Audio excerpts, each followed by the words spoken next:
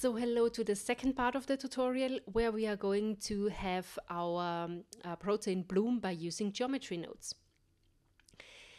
We are going to start out from the same scene that I created previously.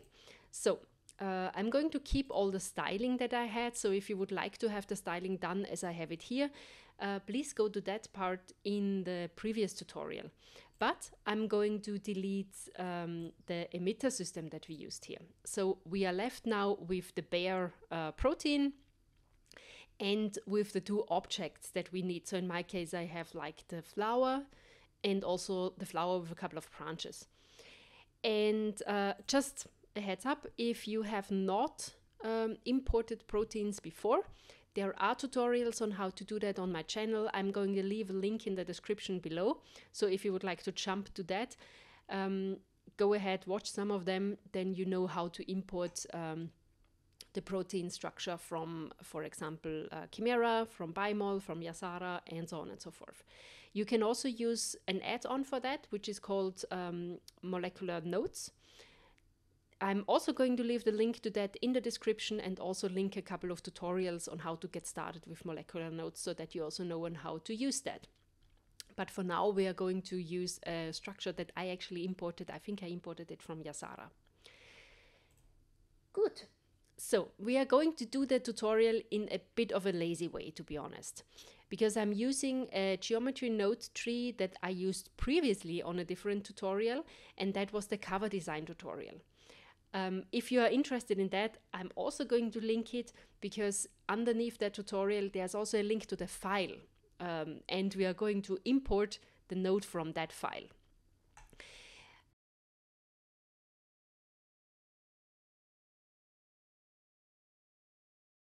So to do that, you just go to File, Append, and then you navigate to where that file is located that you downloaded. Go to the file folder that is called node tree, and then there is one node that is called geometry nodes, and then you just say append. And what you get is two objects that are imported. One is called the sphere, and the other one is called icosphere 0.2 in my case. The sphere here is the object that controls where your objects are emitted, and the icosphere was the object that was emitted with the geometry nodes tree. So this is something we can delete, and this is what we are going to keep. To be more precise, I'm going to enter the geometry nodes menu. So select your the protein and go into geometry nodes. There are no nodes that are shown here. For that, you just click on New, and then you go into the drop-down menu that you have here and select geometry nodes, the first one without any number if you haven't like added any node trees before. And what you get is the node tree from the previous tutorial. And what we need to do now, and you also see what happened. So if I go into the rendered view, for that tutorial, we had some sort of crystals being emitted on the surface of a protein. But now, of course, we would like to substitute those crystals with our flowers, and that is really easy to do. So we just need to substitute one node. And for that, we are just going to drag and drop the pebbles or the flower that we had and plug that node into here. So now, seemingly nothing happened. So I'm also going to delete the icosphere, and I'm also going to delete the icosphere from my menu to avoid confusion. So seemingly nothing happened, but if I zoom in, and I'm also going to go into the solid mode, if I zoom in, you see there are tiny flowers that appear here. And also if I move my icosphere, those flowers appear and disappear. And that's exactly what we would like to have. Of course, we would like to have them a bit larger. So first thing, I'm going to control the size. You can do that in two different ways. So you can either go right to the flower that we have here and also scale that flower. But you see nothing happens because you need to apply the scale as well. So scale it up and then hit Control A and say apply scale. I'm not going to apply it. Well, I'm going to quickly apply it so that you see what's happening. So now you see the flowers are larger, but you would have to do that step all over and over again in order to find the perfect size, which can be a bit nasty to do. So I'm just going to go back to have the previous size again. You can also control the size via your geometry nodes tree. And this is probably the more dynamic and the easier way on how to do that. I'm going to zoom in a bit so that we see better what's happening here. So the size is controllable via one node, which is the node that is this one here. So the multiply node after our float curve. So if you go to higher values, your bubbles grow. And that's exactly what we would like to have. So if I go again back into the rendered view, we're a bit out of focus, as you can see. So I'm going to quickly fix that. So the focus area is actually a bit at the center of the protein. So now it's a bit easier to see. So you see now that we have the flowers growing and they are larger. That's something what we would like to have. Yeah, we would like to spread them wider on our protein as well. And quite conveniently, we can also control that with another node, which is the multiply node, which is before the float curve. And by just changing the value here, that's a bit difficult to change. So we need to be quite careful. We can also change the how far the flowers are spread. So I'm going to 0.05. Let's see how that looks. So could be,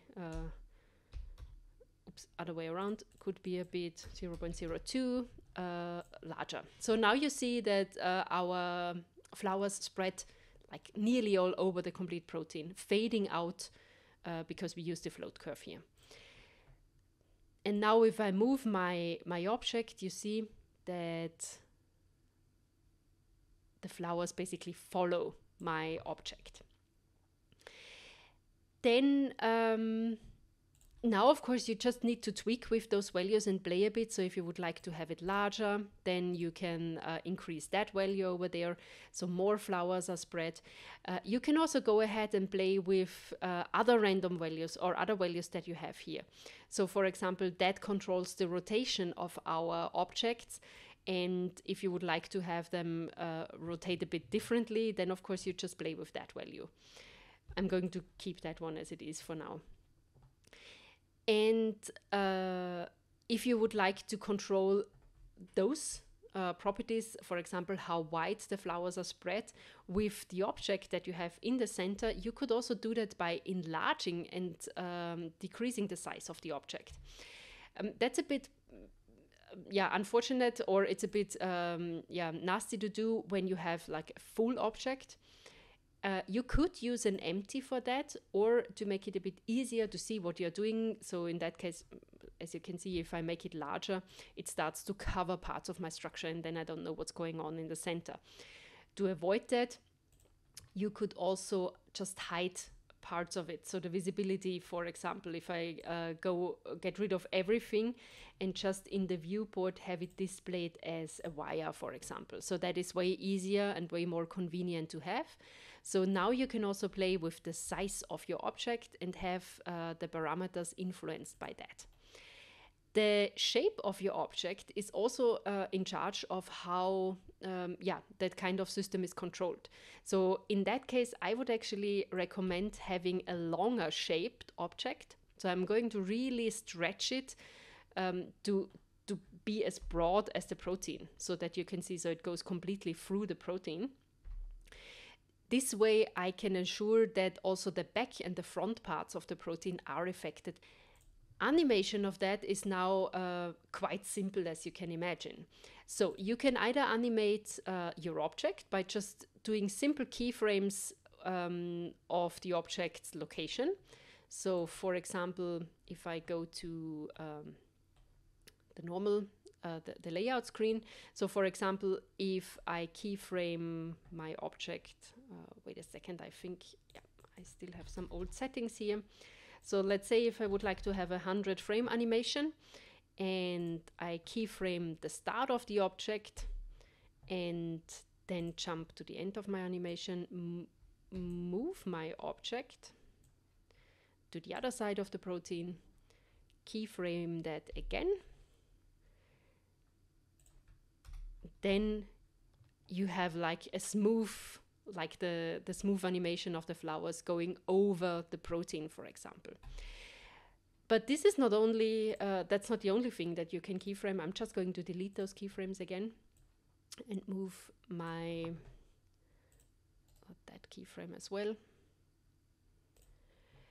And move my object to the middle. You can also keyframe your geometry nodes. So for example, the size that we have here, or it's indirectly it's the size. So you could go from, if you would like to have a similar animation as we had before in the first tutorial, so the flowers just growing, then you could keyframe that value from 0 to the size that we have now. So that would be an option as well. If you would also have them move a bit, you could also keyframe the random value. That's what we did in the previous tutorial. So at the end of the growing animation, I wanted to have some sort of movement there. So I keyframed the rotation in the emitter system. You can also do that here, for example. So that's an option as well. You can also keyframe the multiply value that we have had here. You can also keyframe the density, something I didn't mention at all. So if you would like to have more or less flowers. So we did not play with that previously. So this is also an option that you can keyframe in that case.